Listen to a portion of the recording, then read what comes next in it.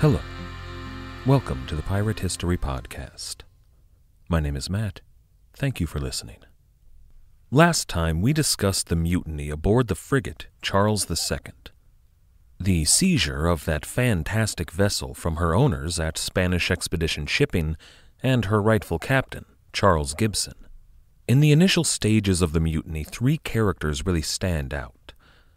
There was the carpenter, John Guy.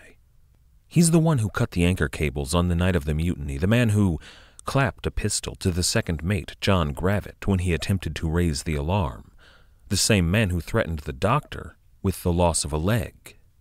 Then there was William May, the ship's steward, the sailor who requested that his contract be canceled when rumors that they were going to be sold into slavery began to spread.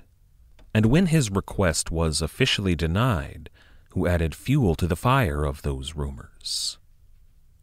And then finally there was, of course, Henry Every, the one-time naval officer and first mate of Charles II. He was either the mastermind behind the whole operation, or he was the officer best suited to lead once the other officers had been dealt with. It depends on who you ask there, and that's true for a lot of this story, for this voyage in general. There are a lot of stories about Henry Every and the voyage to come, and many of them can just be dismissed out of hand. They're just a part of the myth that was built up around Henry Every. But some are less easy to dismiss, and concerning the mutiny, there are two versions of that story. The first version comes down to us from the officers who were there, primarily Captain Gibson and his second mates. The other version comes to us from the mutineers. In particular, from the testimony of 6 mutineers who would sail away under Henry Every. Now, occasionally, the two versions of events will corroborate each other, but just as often they contradict each other. We might expect the magistrates at the time, those who took these stories down, to side entirely with the officers, the legitimate officers. And for the most part they did, but it wasn't a completely biased hearing. In what proved to be kind of a shocking twist to those in power, public opinion proved to be a major factor in this trial, and it tilted, shockingly, toward the pirates on trial.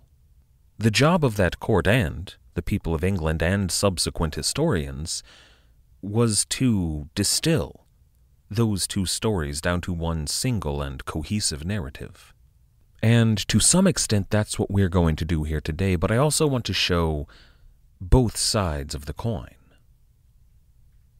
This is episode 204, A Man of Fortune, or A Tale of Two Mutinies. Let's begin with Captain Charles Johnson's record in a general history of the pirates. As usual, Johnson gets a few facts wrong. For example, the story of the drunken boatswain. We know that "Is the drunken boatswain aboard?" was a signal given by somebody from the Charles to sailors aboard the James and the Dove, a signal that the mutiny was on. Captain Johnson tells us, on the other hand, that it was a signal given to Henry Every that the mutiny was on, and that's, not right. But it's not a complete fabrication, as are so many other versions of this story. Johnson also tells us about the punch on which Captain Gibson got so very drunk and passed out. That's true. But then he calls the Charles II repeatedly the Duke, and that's false. Now this might be some confusion over Every's naval record. One of Henry Every's first jobs in the Royal Navy was possibly aboard a ship called the Duke, under Rear Admiral John Narborough. But most of this is surface-level stuff. More significant is Captain Charles Johnson's claim that the Duke quietly slipped out of the harbor at A Coruña. And that's just not true. The James fired on the Charles, and then the shore batteries of A Coruña fired at the Charles, and then a small armada of coastal vessels chased the Charles into the Atlantic Ocean. Everyone, From the officers on board to the mutineers to even the Spanish officials there on the docks agree on all of that. And it's a significant point. Later on, Every's going to tell the world that he intended to put any man who did not want to sail with him ashore at A Coruña, safe, sound, and free from any accusations of collusion or piracy. But he was unable to do so because the James fired on them. They were forced to flee from the harbor. And then Johnson mentions a Dutch vessel at anchor there in A Coruña, a ship that declined to chase Henry Every and the Charles II down. Now that's true, that did happen, but what Johnson fails to mention here is that this Dutch vessel was herself an alleged pirate. The testimony of a one John Sparks, one of the mutineers from the Charles, mentions a, quote, Benjamin Gunning, belonging to a pirate then at Coruña, end quote. According to Sparks, Benjamin Gunning was one of the ringleaders of the operation, along with other names like Robert Ritchie and Henry Adams, the quartermaster, and Anthony Track, and of course, Henry Every. But the only ship that could be considered a pirate at the time at A Coruña, besides all of the mutineers, was a Dutch privateer named Captain Mynheer. There's very little known about Captain Mynheer in the record, but his name does tend to pop up from time to time. It's unclear even if it's the same privateer, Captain Mynheer, but from Tortuga, under Lauro de Graaf and Michel de Gramont, to all the way to the end of the Golden Age some 40 years later at St. Mary's on Madagascar. Mynheer, or all of the Dutch captains sharing the name, all seem to have sailed under the radar. He did so with a commission whenever he was able, but he was out there. And I just want to note that the world of the pirates is filled with ships like this one. Small operators who never gained the infamy of the big names or the wealth of the big names, but nonetheless they were sailing and preying on small merchantmen all the way from America to Indonesia. There's a lot of these out there. But it's what Captain Charles Johnson next tells us that I want to focus on. Once the Charles was out to sea, probably somewhere around midnight to maybe 2 a.m., he writes, quote, The captain, Gibson he means, who by this time was awaked by either the motion of the ship or the noise of working the tackles, rung the bell. Avery and 2 others went into the cabin. The captain, half asleep and in a kind of fright, asked what was the matter. Avery answered coolly, Nothing.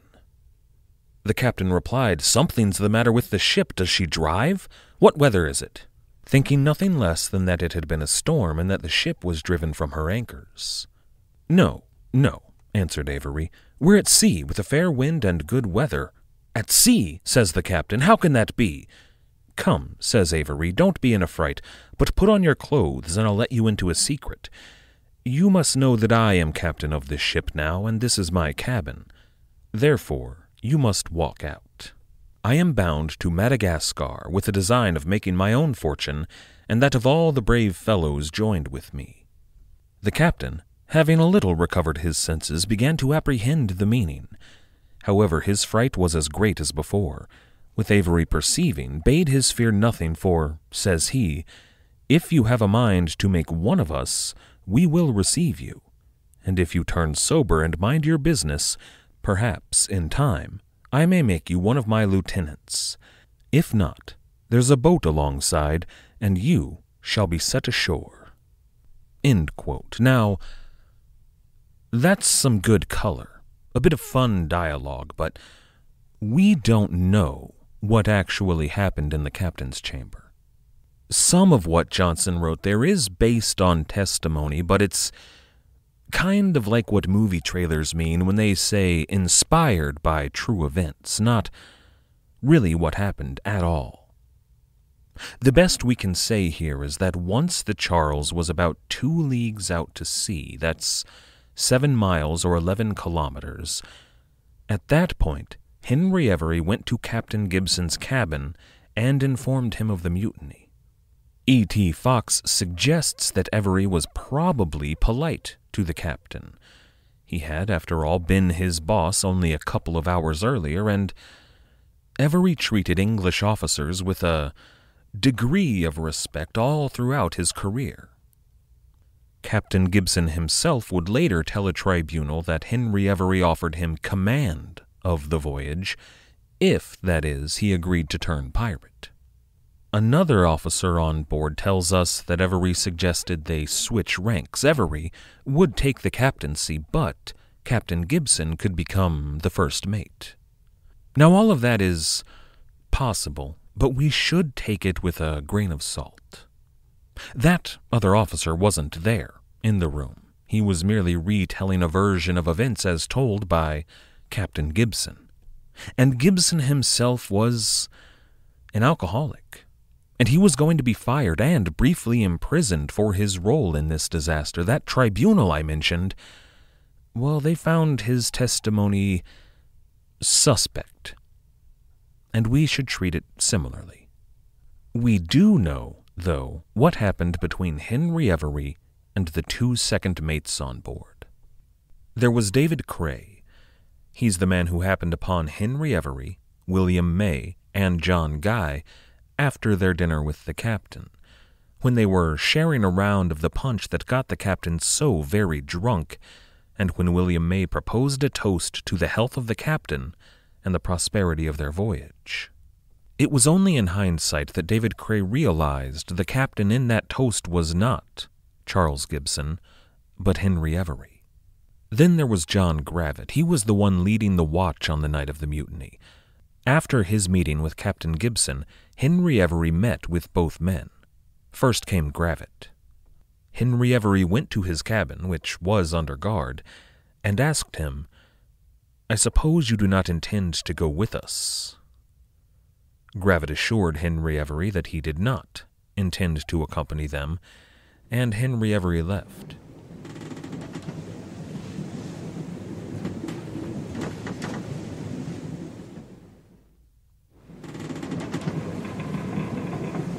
He returned to the deck to man the helm, and took the Charles a full 10 miles or 3 leagues out to sea. There, Henry Every and some of the other crewmen scanned the horizon with their spy glasses, and that's worth a note as well. The telescope, as we would recognize it, had only been invented about 20 years earlier. The obvious naval applications were pretty immediately recognized by the English, and it was the war, this 9 Years' War, that saw them put into mass production. Now there have probably, or maybe, been spy glasses on other pirate ships by this point, but the Spanish expedition was well funded and well supplied. They had the best food, the best guns, and several spy glasses on board. And the use of those telescopes is noted in more than a few instances. They were still so new and so novel that they were worth a mention. They were cutting-edge technology. I have to suspect that those spy glasses gave this ship, a pirate ship that was about to become the most infamous pirate ship in history, up to that point, I suspect that their spy glasses did give them an advantage. Once they were all confident that nobody was following them, Every ordered the sails furled, to give the crew time to sort out their affairs.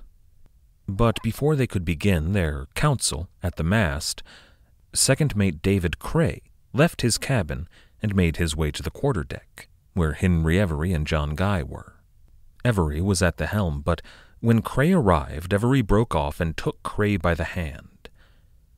Their exchange was noted by everyone on board, and it's well known. Every said, "Will you go with me?" And Cray replied, "I do not know your design." And at this point, Henry Every stared him down. A tense moment passed, a moment in which all of the respect, all of the polite and amicable conversation that Henry Every had been noted for, all of it seemed to leave him. The possibility of real violence seemed imminent. But then Henry Every relaxed, at least a bit. He said that there were few who knew his intentions. plans. David Cray asked for their names. He said perhaps he could ask them about their plans. Now this was a clever move. Cray was playing it off like he might still join, but really he was trying to learn who was in on this mutiny from the beginning, to learn who was to blame and who he could report should he return to land. But Henry Every was crafty. He replied, "You will all know by tomorrow morning, 8 o'clock." At which point John Guy led David Cray away from the helm. But before they left the deck, John Guy turned to Cray and said, in a manner that Stephen Johnson describes as a bawdy, Shakespearean tone, "Do you not see this cock?" By which he means, a rooster. Henry Every standing there calm and in command, in charge. "Do you not see this cock?" And Cray replied, "I do. This man, and old May, and Knight, I can trust with anything. They are true cocks of the game, and old sportsmen. If you do not go down, I will knock you on the head." Now when he says go down, he means to go below decks. Apparently, thanks to his exchange with Henry Every, Mr. Cray was no longer a welcome guest above decks. On his way down, William May, the man that Mr. Guy had called Old May, William May saw David Cray there at the hatch and confronted him. "What do you do here?" he asked. And this was a moment fraught with even more peril than that between Cray and Every. Apparently, David Cray said nothing and just continued below, maybe acting like he didn't know that May was addressing him. But at that point, William May drew his pistol, shoved David Cray against a rail, held the pistol to his forehead, and yelled, "God damn you! You deserve to be shot through the head!" Now I imagine that Mr. Cray was not aware of the stipulation, on Every's part, that no officers, or any Englishmen indeed, be harmed in the mutiny. Had he known, it certainly would have comforted him, but it sure saved his life here. Cray was not shot through the head. He was led to his cabin and put back under guard. The Charles II spent the rest of that night in a tense but peaceful, quiet calm.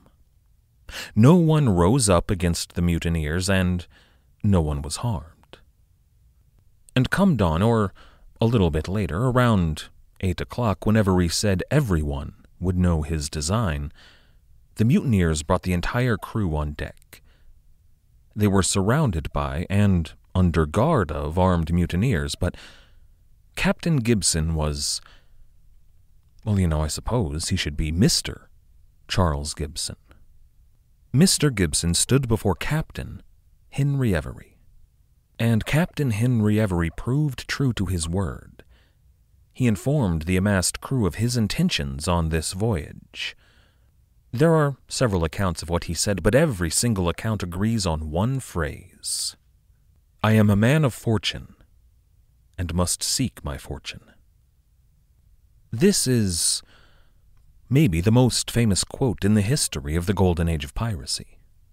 And it became famous very, very quickly. It captured the minds and the imaginations of a generation of English-speaking people all around the world.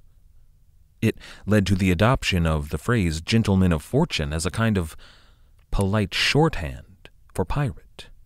But while it was said by Henry Every and is attributed today to Henry Every, he didn't invent that saying.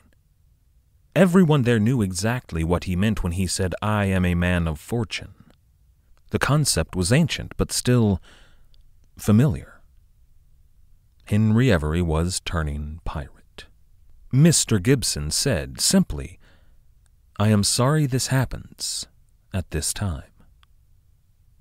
Apparently, Henry Every made one last offer to Charles Gibson, to give him an officer's role or maybe even command of the voyage, but Gibson refused.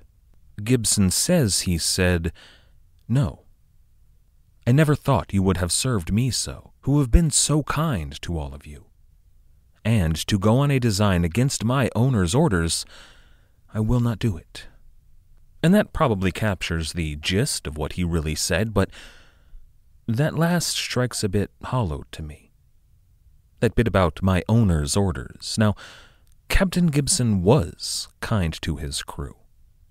He made life better for all of the men on the Charles II that were stuck in A Coruña, but Gibson really wasn't the problem here. In fact, they might actually have let him take command had he been willing to do so. The problem was the owners.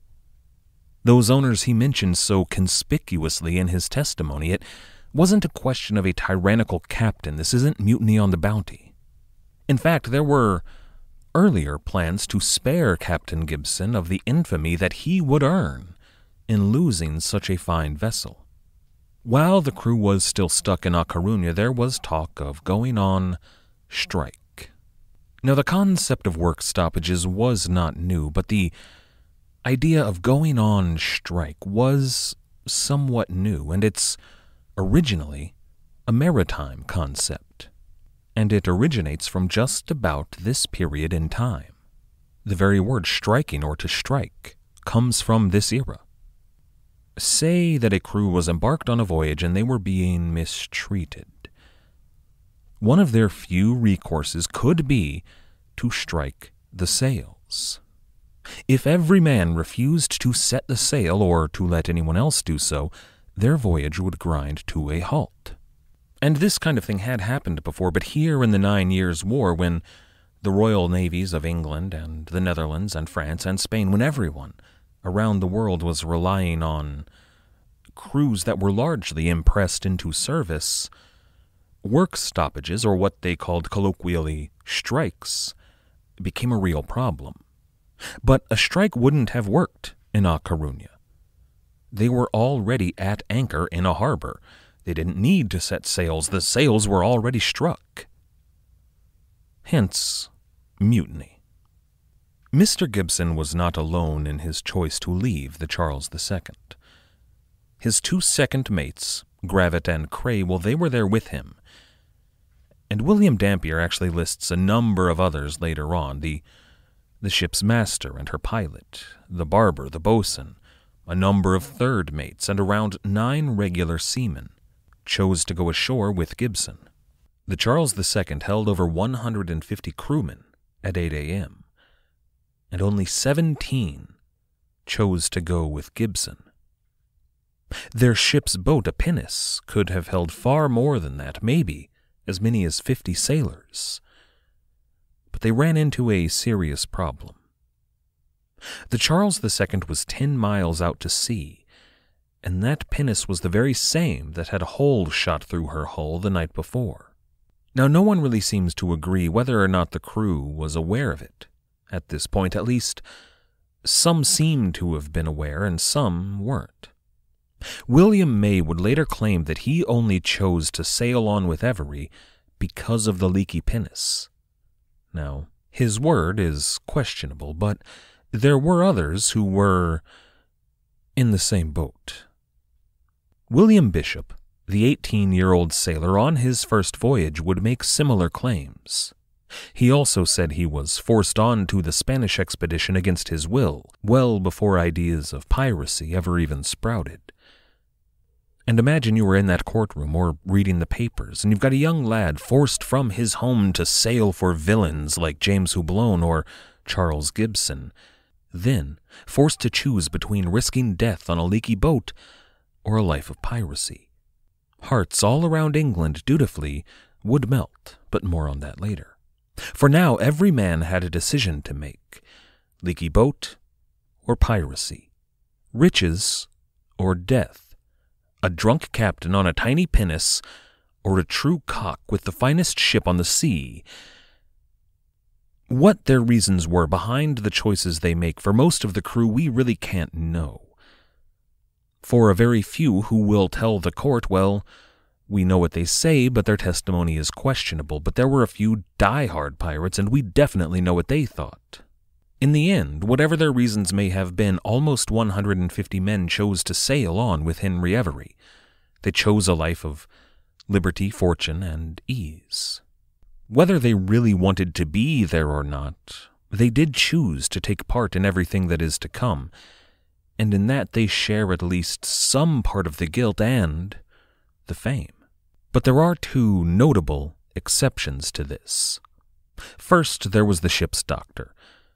When Henry Every announced that anybody who wished to leave was welcome to do so, the doctor wanted to leave, but he wasn't allowed to. There was a pretty hot debate over this point. Every appears to have pushed to allow the doctor to go, but in the end, the doctor stayed. And then there was another man. Last time, immediately before the mutiny was to take place, while Every and William May dined with Captain Gibson, I mentioned a mysterious summons reaching a man on shore, the ship's cooper. That is, a barrel maker. The cooper was called to come aboard immediately, and he did so. And reportedly here, he was not given a choice either. He was forced to sail with the pirates. Now, the reason for forcing a doctor to stay may be obvious. You need a surgeon, but the cooper was even arguably more important. Barrels aren't easy to make. They take a fair amount of training and experience. And barrels were really necessary on board a ship. They held food and other goods, but more important than all of it, they held fresh water. And this voyage was unlikely to lay anchor in a friendly port city for maybe years. It would be nothing but lonely islands and abandoned coastline, or enemy territory, or open ocean. If their barrels began to fail, or they began to rot, or they were lost to sea, or any of 100 problems happened, the crew would absolutely need someone who knew what they were doing to reliably replace them. Their lives very much depended on it. So the cooper was made to stay. Before the men that had elected to leave climbed down into their pinnace, John Gravitt requested his sea chest. He was refused his chest, but Henry Every did relent at least a bit. He sent men below decks to collect his officer's coat and his commission. It was a show of maybe empathy. But more than anything, especially to the people who heard about this move, it showed honor in the new captain. But while Gravitt waited for his coat and his commission, he was pulled aside by William May. May asked him, and I'm going to say this as deadpan as possible, May asked John Gravitt to tell my wife I love her. And this interaction, maybe more than any other, represents the two mutinies we mentioned. Two versions of the same moment. In one telling, in Gravitt's recollection, William May was jovial and jocular. Tell my wife I love her. It was a man who was about to enjoy the murder and theft he was about to embark upon.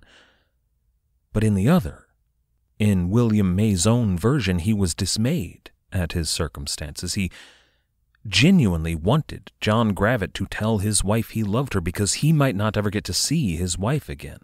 This was going to be a question of some import for William May in just a few years' time, but for now, we'll leave that question open. With that last interaction and with his coat and commission, those 17 men were prepared to set off in their pinnace. But there was one last drama to play out. As their boat pulled away from the Charles, the men on board noticed a leak. Their boat was filling with water. It suggests that at least those who chose to go weren't aware of that fact. It was sure to sink in a matter of minutes if they weren't able to bail it out, and they did not have a bucket. Mr. Gibson called out to the Charles. He asked the pirates to toss them a bucket or a ladle or anything that they could use to bail out their boat. And the pirates at the rail, including John Guy and William May, well, they laughed at those in the pinnace. They taunted them. They, wished them a pleasant voyage. But then, from the helm, Henry Every intervened. He marched down from the quarterdeck and clapped the carpenter on the ear. He admonished the men and instilled in them a sense of shame and even, if we are to believe some of the sources, a sense of patriotism. The men at the rail, chagrined, threw a bucket to Gibson and the pinnace. They were therefore able to make it to land in Spain and eventually on to England. And once there, and we will talk more about their return to England, but once they got there, they told their stories to the Admiralty Court. And then every newspaper and every broadsheet and every gossip rag told those stories to all of England and beyond. And those moments of honor and kindness in Every's conduct endeared him to many in the English-speaking world. Now, as we will see, according to at least our modern morality, Henry Every probably did not deserve that praise. But at the time it built a myth around him, and it was a myth that Henry Every purposefully played upon. The Navyman turned mutineer turned pirate began to transform into something more. Into a folk hero, a working-class hero. Kind of a maritime Robin Hood for the age of the English Empire. In every publication that mentioned him, and every publication mentioned him, but they all called him by his chosen title, not just a mere pirate, but a gentleman of fortune. Next time we're going to continue on with Henry Every and the crew of of their ship. I'd like to thank everyone for listening. I'd like to thank everyone who has helped to support the show.